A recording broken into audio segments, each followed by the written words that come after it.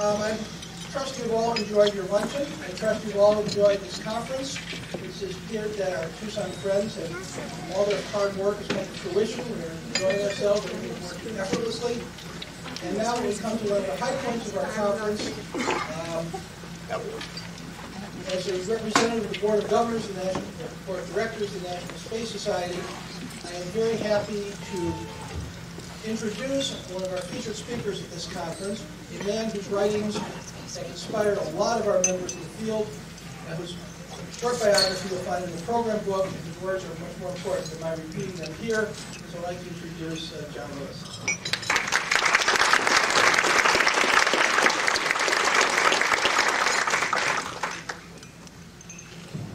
Okay, first, as you know, the topic of this talk is a sort of an overview of the use of space resources. And we'll begin this.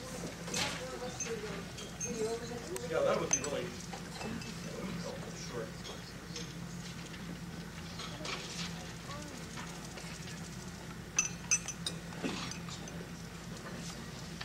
So we begin with the fundamental question: why do you want to use space resources at all? The first point is high launch costs. I've been very conservative here, and I said $3,000 to $6,000 a pound for launch costs. Those of you who are keeping an eye on the business realize that you have to be extremely careful about what boosters you use to get such low launch costs. The shuttle doesn't come close. A large majority of the mass launched on ambitious space missions is propellant, which is cheap, low-tech stuff, wide carryability from Earth at enormous expense, and nothing as valuable as diamonds. The raw material of propellants are common on most of the bodies nearby in space. The Moon, Mars, near-Earth asteroids are rich sources of oxygen, carbon, hydrogen, in ways that we'll re-encounter later. The most accessible bodies in the solar system, both for landings and for round-trip missions back to the vicinity of Earth, are the near-Earth asteroids of Phobos and Deimos, many of which are propellant-rich, that is to say they're wet, full of water, and water plus sunlight equals hydrogen and oxygen equals rocket propellants.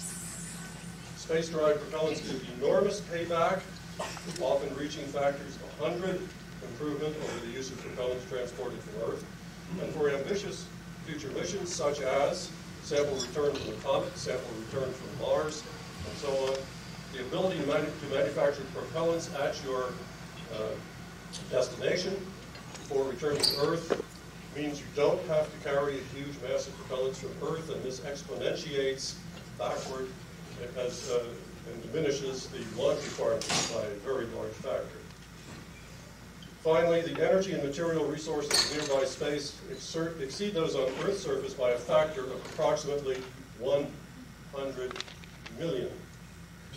You'll have more to say about that. Okay, now,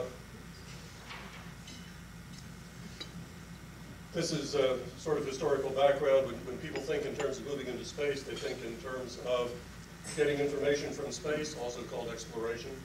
Getting information relayed through space, also called communication, very profitable industry. Extraterrestrial scientific sample return. These are well-established ways of doing business. Next, a little more futuristic, we have energy sent from sources in space. That would be solar power satellites. Energy sources sent from space, most notably helium-3 from the Moon or elsewhere. Rare and valuable minerals, those worth the transportation cost back to Earth, as most materials aren't. I guess you add precious and strategic metals. There's a vast potential impact for those other three. But notice the geocentrism of this list. All of these things assume all your markets are on Earth. That isn't a necessary assumption. When we think about the European motivation for settling North America or the North American motivation for settling the West, of course, they thought in terms of commodities would be returned to Amsterdam, to London, or to New York, that profits would be made in the boardrooms in New York City. But look what happened. Virtually all of the resources generated by these expansion activities were eventually ended up being consumed in place by human presence. Okay? Here are some of the possible places we can go. for resources, and this is basically a definition of what I mean by nearby space. Phobos and Deimos, which are highly accessible. It's much easier to land a payload on Phobos or Deimos and bring it back to Earth than it is to do it on Earth's moon. Much more accessible. Mars itself, which is much more appropriate for one-way missions. It's tough to get off of Mars because of its gravity. The near-Earth asteroids and short-period comets, the ones that cross or graze Earth's orbit, are quite accessible to us. And then down here, the moon. Moon, with its various classes of accessible resources, including minerals that provide oxygen, iron, and refractories, and helium-3, and this must be an old view graph that I dragged out of my files because it doesn't have the lunar polar ice in it, which I'll be mentioning later. And then space itself, if you're in space, you've got sunlight. So that's an important resource that we should be thinking about. You'll notice throughout the table, propellants figure mightily. Propellants are the key to getting where you want to go. They're the key to getting back to Earth. And the materials that make up propellants, hydrogen, carbon, nitrogen, oxygen, are the materials of life support systems. So if you have found a likely source of propellants, you've also found a likely source of water for agriculture and carbon dioxide and nitrogen and so on for use in building independent biospheres, to coin a phrase. Next, please.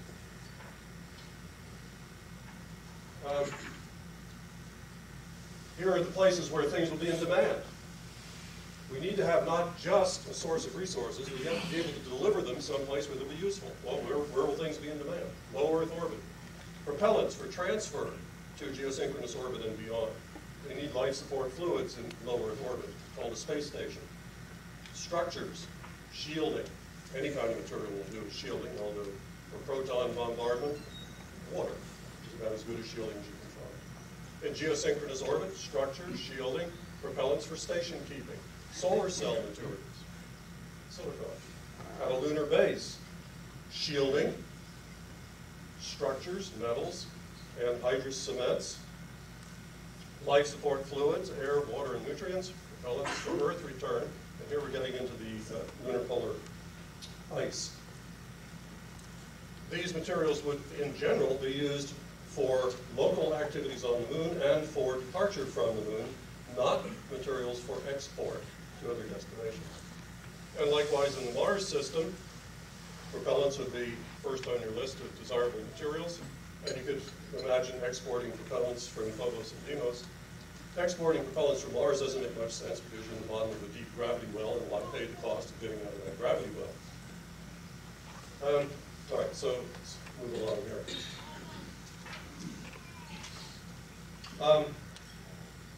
What materials do we want?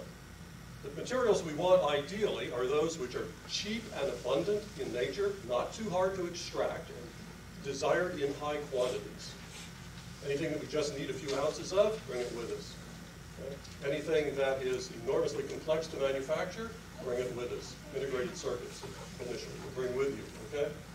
But there are some things that large-scale space activities demand in bulk, and which are intrinsically cheap. We just have to be clever enough to find a source for them that's near the site of demand. Water, all the various uses of water listed. I'm going to be dashing through this talk, so I'm not reading every word. I will assume that many of you are literate, okay? So you can read this yourself. Ferrous native metals turn out to be very interesting because iron is very widespread in the solar system.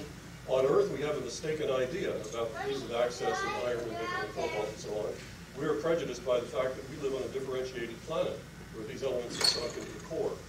But they're actually much more abundant on the surfaces of most asteroids than they are on the surface of the Earth. Iron, nickel, and cobalt for building structures and for making corrosion-resistant coatings, stainless steel, and the like. Platinum group metals for export to Earth because they have a very high intrinsic value. And then the native iron that you find in meteorites. You know, when you go to a museum and you take a look at a piece of an iron meteorite, this is a piece of the Sikhote-Alin iron from eastern Siberia. What you find in this is not just iron, cobalt, and nickel, the main constituents of the metal, but dissolved platinum group metals with quantities up to 50 parts per million of materials that are worth typically $600 an ounce.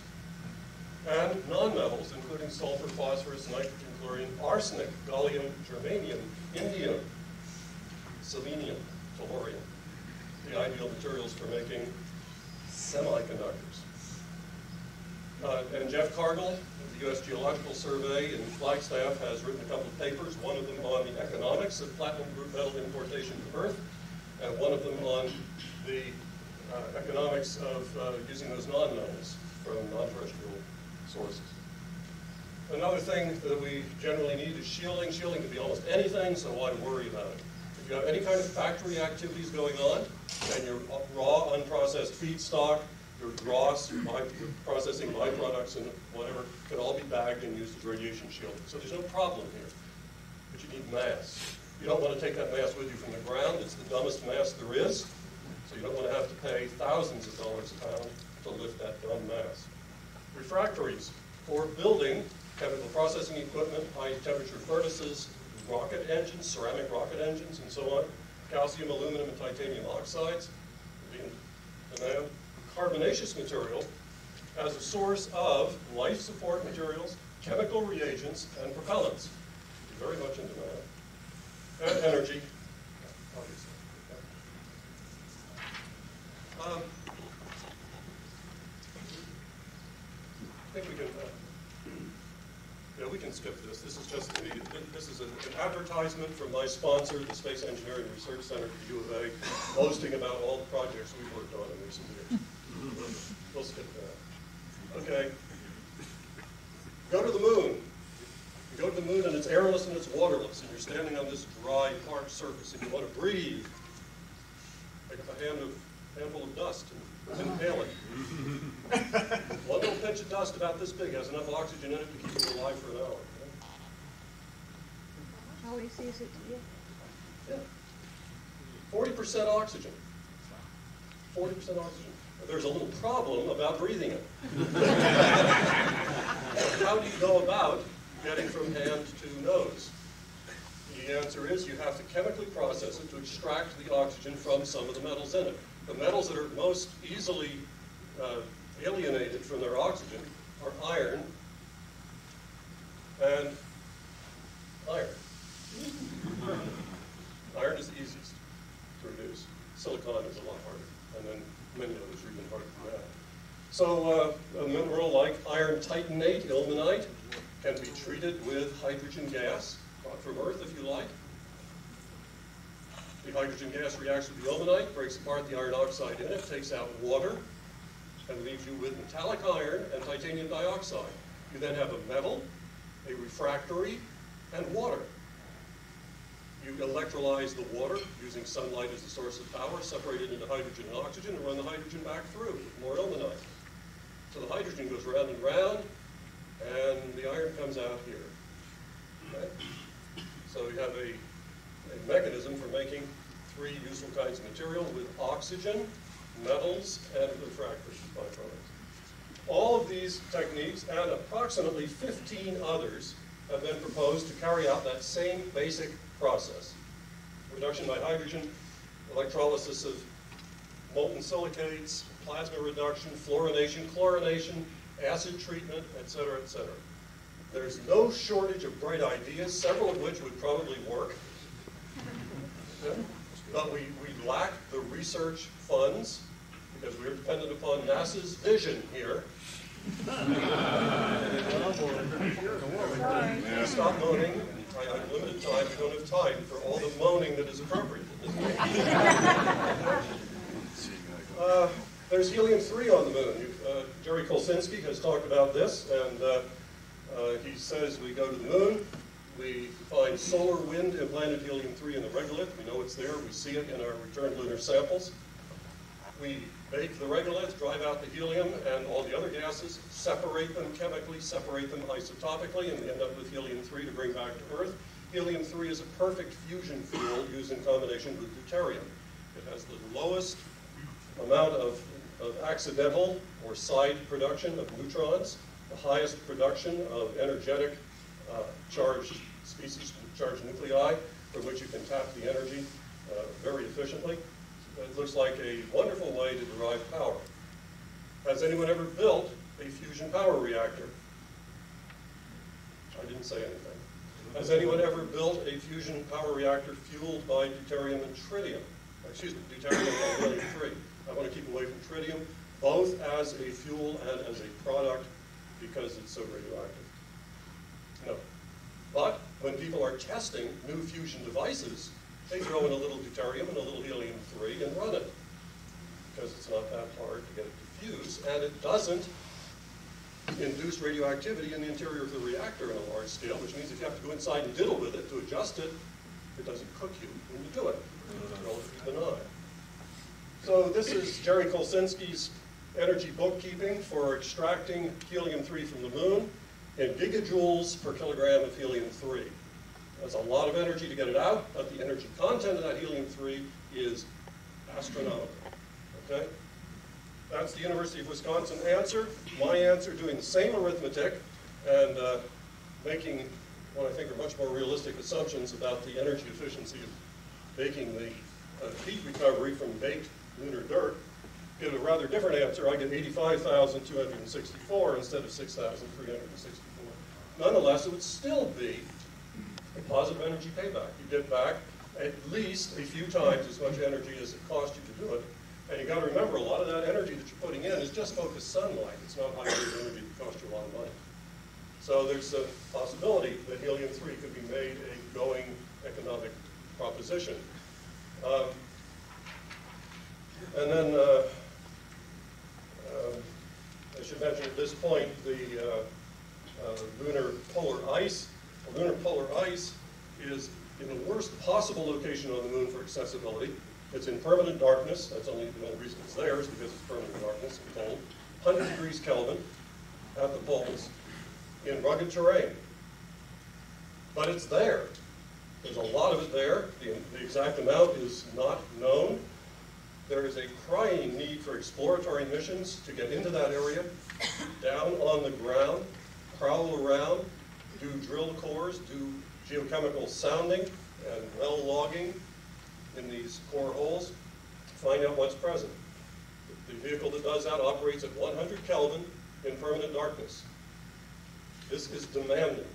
Demanding translates into the English word expensive.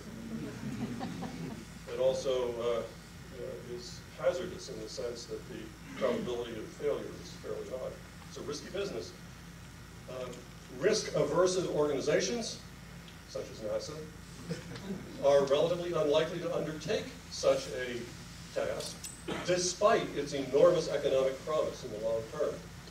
When you have to deal with Congress and budgets on a year-to-year basis, there is no long term. Okay.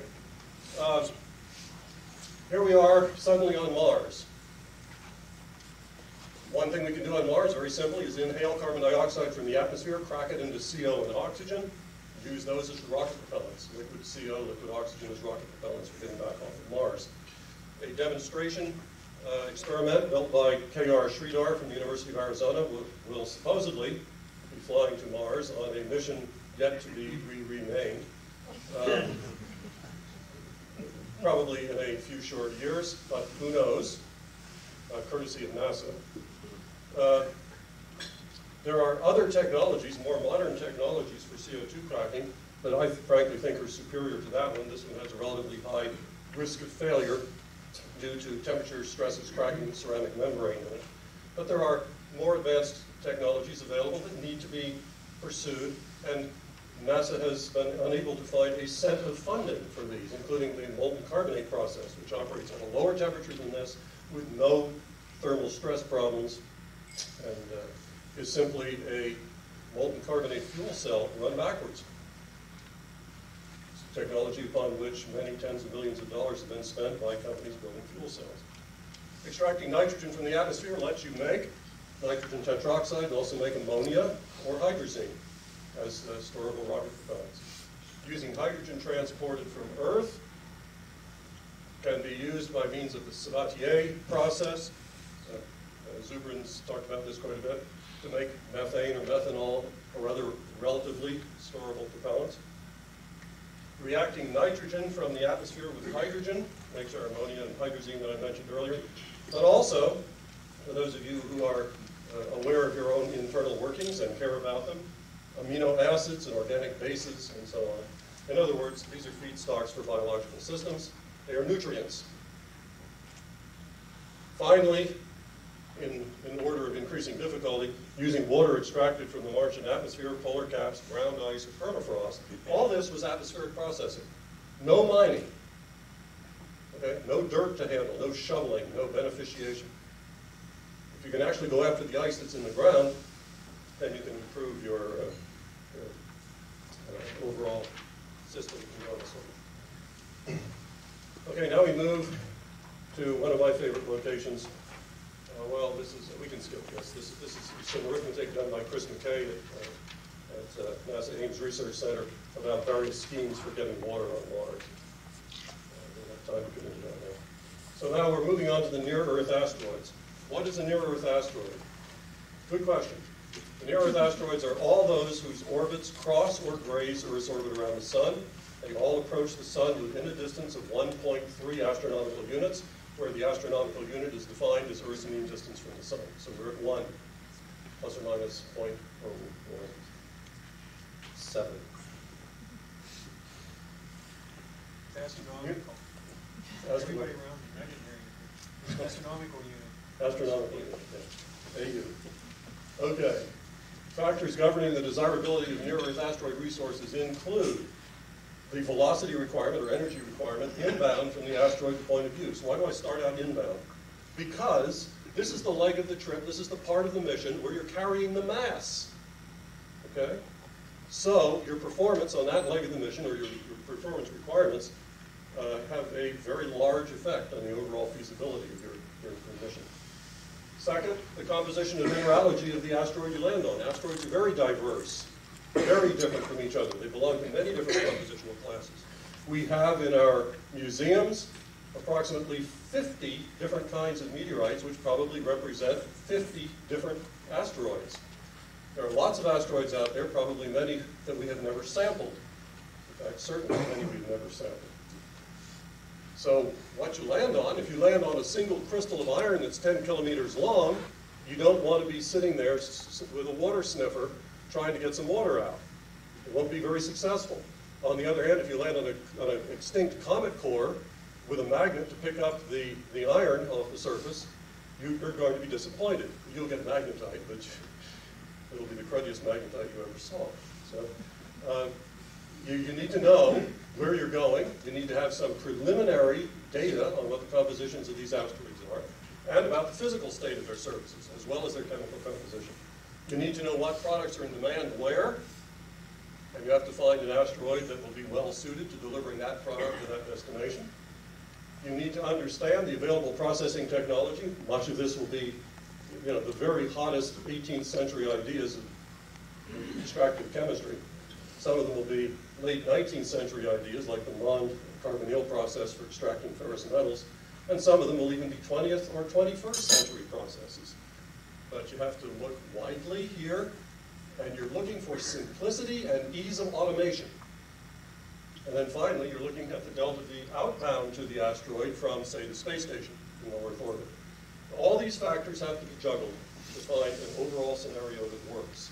And we've done this for some missions. We found some missions where we go to asteroids that are made of carbonaceous, water-rich material, and we can return over the lifetime of the mission 100 tons of water to the space station for every ton of payload we launch from Earth.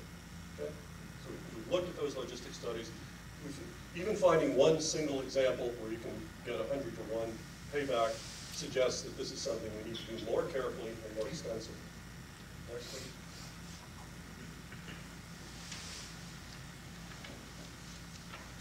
Okay, I'm going to describe the resources in the near-Earth asteroids in a rather strange way. So bear with me here. Let me explain what I'm doing. Suppose we have a fully recycling, materials recycling economy, where all we consume is energy. And we bring in materials initially, get them into the system, and then we keep them cycling. And now we have to figure out how much iron do we have to have cycling in this system for each person to maintain that person with an adequate lifestyle.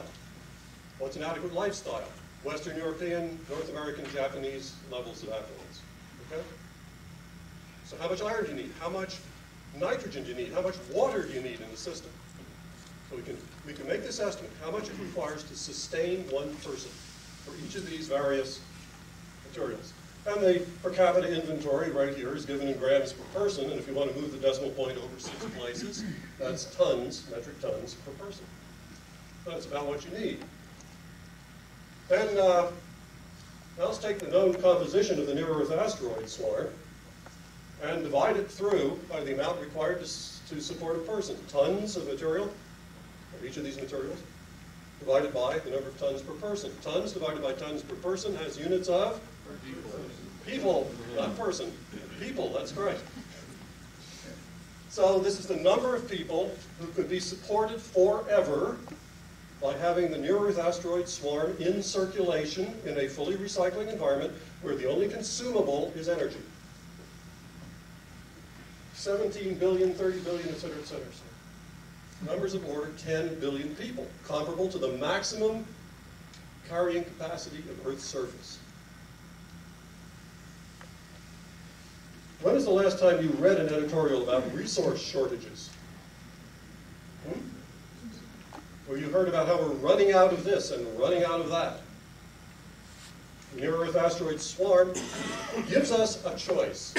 We either develop the technology to utilize these materials, which will support roughly 10 billion people from now until the time the sun dies, okay, or we can ignore them, in which case they will fall on our heads, and you may call this divine retribution, or you may call it the natural consequence of stupidity. There's not really much difference. Okay? What are the limiting factors? The limiting factors, the one that can only support 5 billion people. Well, that's phosphates, but that's because we waste phosphates.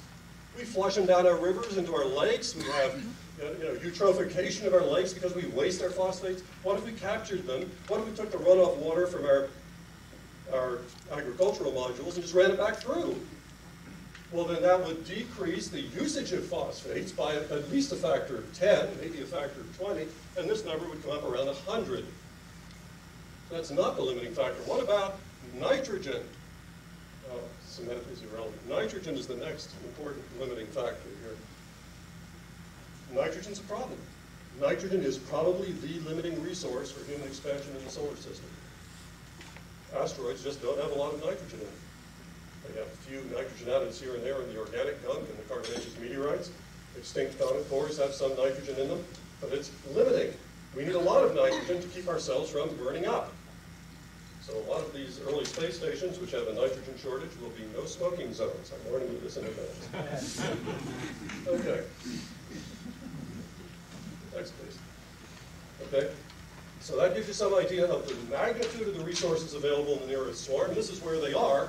At any given moment, the near-Earth asteroids are distributed like this. Typical near-Earth asteroid has an orbit that comes in close to the sun, cuts the orbits of several of the terrestrial planets, 1, 2, 3, 4 of them, and goes out and loiters at aphelion out here between the orbits of Mars and Jupiter. Mercury, Venus, Earth, Mars, Jupiter. Okay? So the typical near-Earth asteroid goes out here, it comes in here, and has an orbital period of 3 to 7 years. When you look at all the asteroids, not just the near-Earth asteroids, but all the asteroids, you find that they exist mostly in a well-defined band around the sun.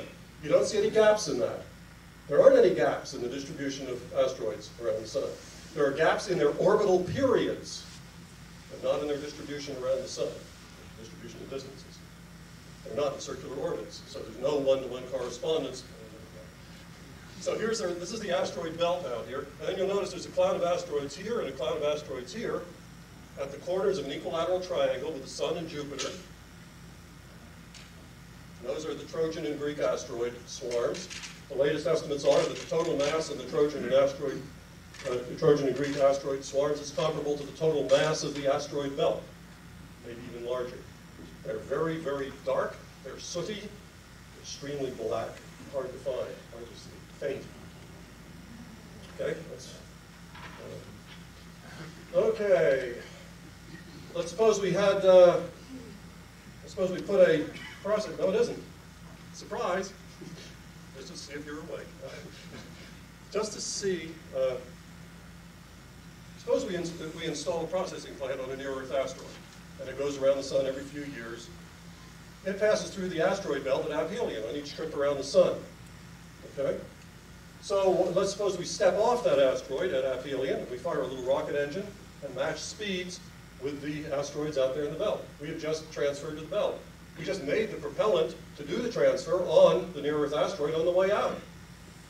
Okay, we now step off, we're in the belt. Well, now we have roughly 40,000 kilometer or larger sized asteroids to choose from, with enormous compositional diversity. We have a very good idea what the total composition of the belt is based on a combination of the study of meteorites and the reflection spectra of the asteroids matched against the reflection spectra of meteorites in the lab. We can identify minerals on other asteroids, and not all of them, some of them are weird, but most of them are well understood as familiar minerals in plausible proportions. So let's just add up the total content of all those materials, interpreting them in terms of their spectral analogs among the meteorites that fall on Earth. Here's the number of people you can support. I want to point out to you that that column there is in units of 1 billion people.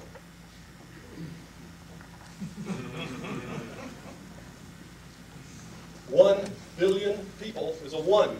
Billions and billions and millions and billions. Now, millions and billions is paltry. This is millions of billions. We're talking here about a population that could be supported indefinitely until the sun gives up and stops pumping out energy, which is 10 million times the ultimate carrying capacity of planet Earth. Are we going to bring these resources back to Earth? Would that be, who would want 10 million times as many people living on Earth? No, of course not. We're not going to bring all this back to Earth. Will Earth get any of it? Only if they're good. 10 million times.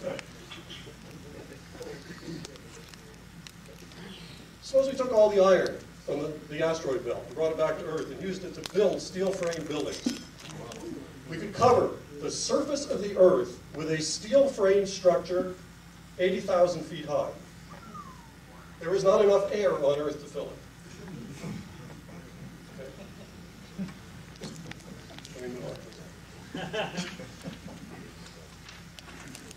As you can tell, I'm rapidly accelerating toward conclusion. It's too late. It's just too late. Oh, skip this. This is getting helium-3 from Uranus and Neptune instead of getting it from the moon. It beats the lunar source by a factor of about 2,000 in terms of the amount of material return per unit energy. Okay. These are some suggestions about what we can do in the near term regarding missions to near-Earth asteroids and to Phobos and Deimos, which are pretty much in the same category. We need Earth-based spectral characterization of these new asteroids. The biggest problem we have right now is that the spectroscopists can't keep up with the discoverers. We need dedicated observatories to get us the spectra of these bodies as they're discovered.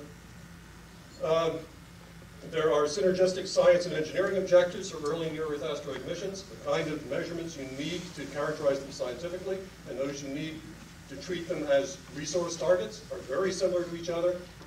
We should get on with it, we should be doing these things, and we should be thinking in terms of extraction and retrieval on a kilogram scale of some materials from near-Earth asteroids using little experiments, extraction experiments that we're developing in our labs right now as a means of testing our ideas about chemical processing in an asteroidal environment.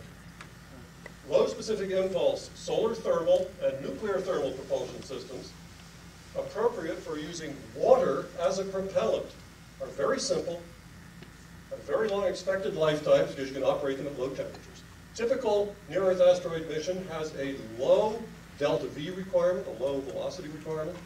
And Tsiolkovsky demonstrated algebraically back in, I think it was 1903, that for energy-limited missions, there is an optimum specific impulse. And that optimum specific impulse for a typical asteroid retrieval mission is down around 120 seconds. So you can operate your water boiler, your steam generator, cool, and it'll last forever. Steam rockets, folks. Back to the steam engine, back to processing iron, back to the Iron Age. Okay.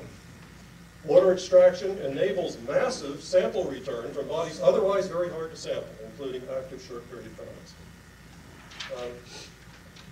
And on the longer term, we can then talk in terms of industrial scale activities, bringing back hundreds of wires, cables, plates, beams, fixtures, and so on in space, and even in-layer solar cells, possibly. They're relatively simple, once you know how to make them. Return of byproduct platinum group metals to Earth should be profitable, $400 million per ton. Not too bad. Economic studies of this have been done by Jeff Cardinal at the U.S. Geological Survey. So finally, last one, and then we'll set our clocks to 2 o'clock. Critical technology demonstrations that are needed right now to make all this real. 1, in situ propellant production on Mars. It's on order. It's scheduled. 2nd, water extraction from permafrost, phyllosilicates, and hydrated salts. Mark Saunders and his team in Adelaide, Australia, are working on this right now. We have a supporting proposal coming from the University of Arizona to do some work on using dense carbon dioxide to extract water, to get water from all those different kinds of sources.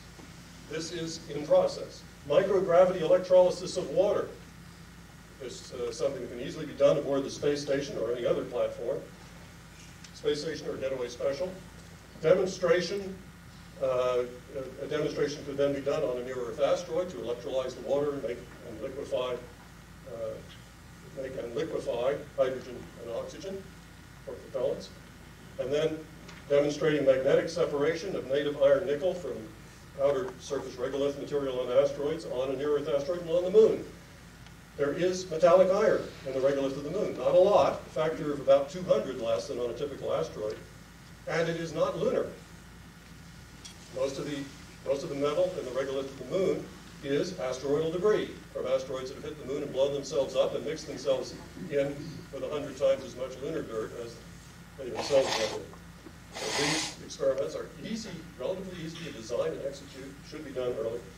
MOND process, that's the gaseous carbonyl process, extraction and separation of metals, where you can grow crystals of iron nickel alloys at temperatures of 100 Celsius and a pressure of 10 atmospheres. You can essentially cast iron at the temperature of boiling water. Finally, fabrication of ferrous metals via chemical vapor deposition. That's part and parcel of this same thing here, decomposing the carbonyls to make products. So, bottom line, the technologies for making non-terrestrial resources available are in many cases already visible. They are in many cases developed in the lab. They have been developed in industry. They need to be adapted to microgravity conditions, and we have a very good idea how to do it. And the main limiting factor? Dollars. Politics. Money. Money. It's politics only if it's a government endeavor, and I think it's only fair to tell you that I don't have a great amount of faith in that approach. A world with government control of resource development is, to me, a dying world. It's following the path of the Soviet Union. Give us, in the space resource business, a world of competitive, free enterprise resource development in space, and we will give you worlds without number to bring life to.